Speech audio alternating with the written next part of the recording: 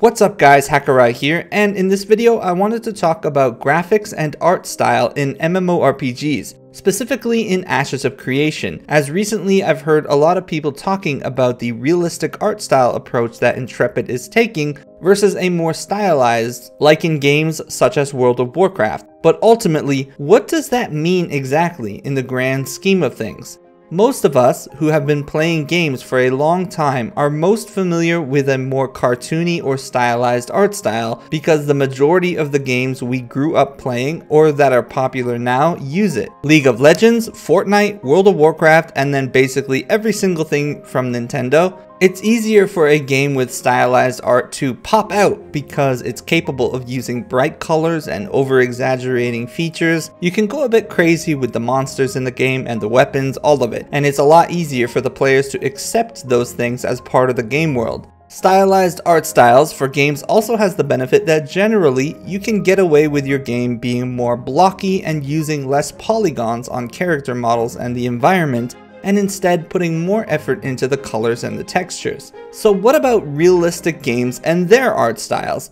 Lately, we've seen plenty of games that focus on a realistic art style that look amazing, looking at New World or Call of Duty games or Dark Souls or Monster Hunter World, etc. There's plenty of examples to come up with. When you are trying to achieve a more realistic art style, higher poly count is pretty important in the models, as we recognize blocky objects as not being realistic in nature or on people. You'll notice it right away if trees and rocks and enemies are blocky, but the main place you'll notice it is in the faces or your own character's body. To give you a comparison, character models in the original World of Warcraft typically range between 2,500 polygons to 4,000 polygons, but in a realistic game like God of War Kratos, the main character is rocking around 80,000 polygons. Now, what do all those polygon numbers mean exactly? Polygons in a character model are like a face. On a cube, you've got 6 faces, but the more complex the shape and the less boxy that you want it to look, the more faces you need to add so you can bend it at certain points and smooth out the model. The smoother you can make it, the easier it is to make it look realistic and also make it much easier to give it smooth animations that look natural.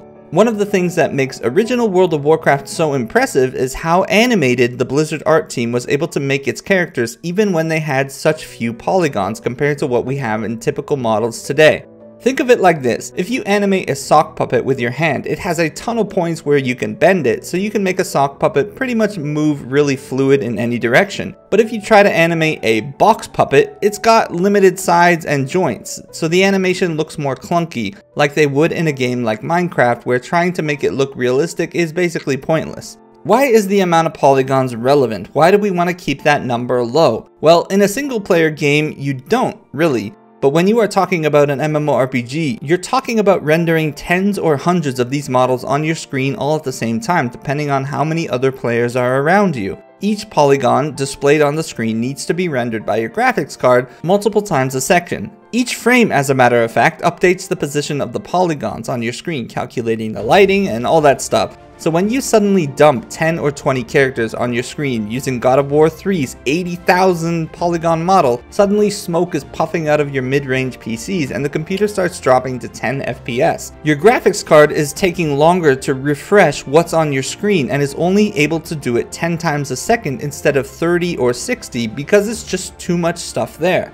So now that we've established that in order for realistic graphics to look good and age well, the models need to have a decently high poly count. But if we try to use too high poly counts, like in good looking single player games such as the RE3 remake or Last of Us 2 or God of War 4, we'll destroy our GPUs when we put too many characters on the screen.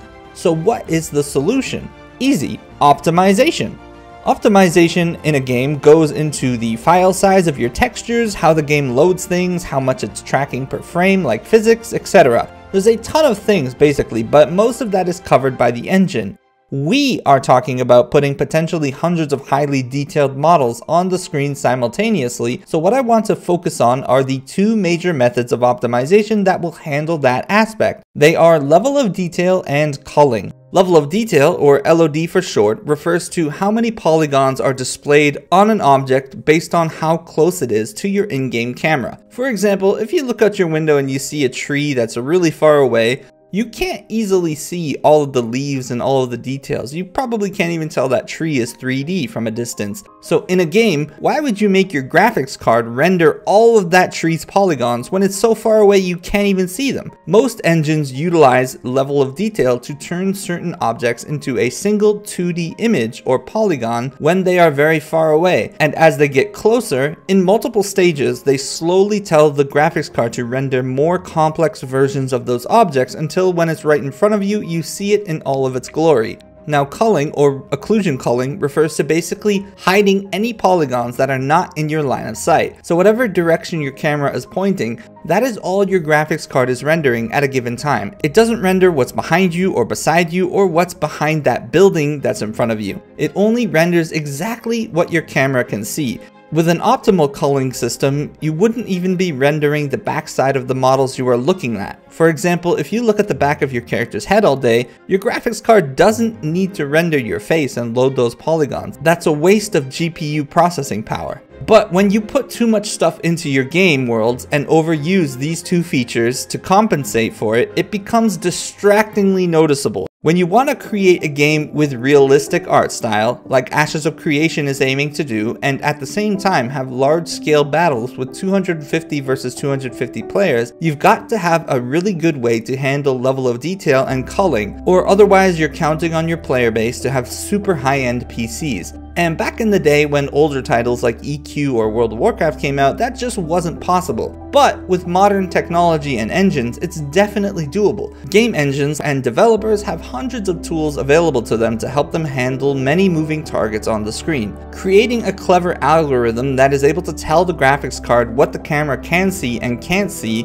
and thus doesn't need to render, is where the hard part lies. This would require very precise algorithms that the game needs to feed your computer in real time to do these calculations quickly and then decide what to render and what not to, because an inefficient culling and LOD system can cause lag issues in and of itself. Taking all this into account, I feel that even though we have mostly grown up relying on a more cartoonish art style in our games due to the ease of optimizing them, with the technology today and careful programming, it's well beyond the possibility that talented and ambitious developers can handle making a game look realistically good and perform well in an MMORPG environment with enough work. Because of that, I feel like we are now moving beyond the time where realistic graphics do not age that well. Black Desert Online, as an example, has its pop-in problems, but it's also 6 years old and it still looks really damn good and uses a realistic art style, as do other games such as Terra Online and New World. And you know, just because it's realistic, it doesn't mean it can't be a little bit stylized in itself. Terra, for example, leans more on a realistic art style, and it has its own unique look to its creatures and character models, animations and spell effects, etc.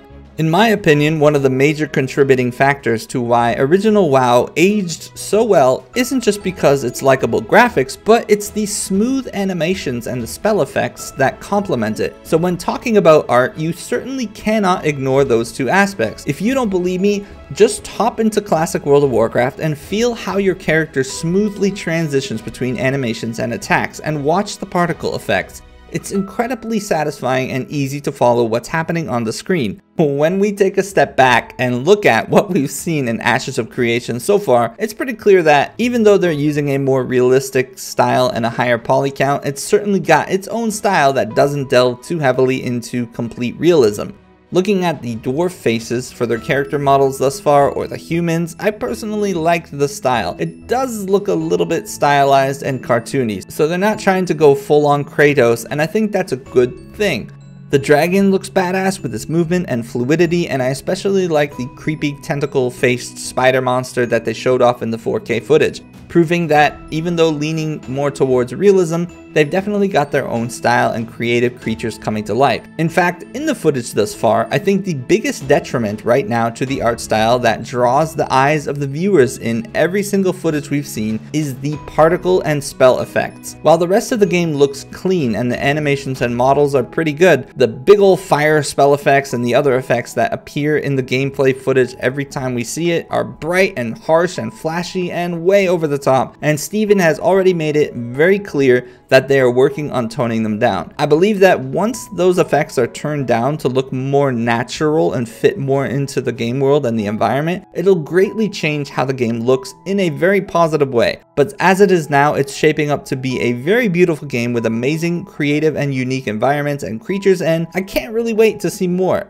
and dive in myself to try and get immersed into the world of Vera. I think we are beyond the age of realistic graphics not aging well.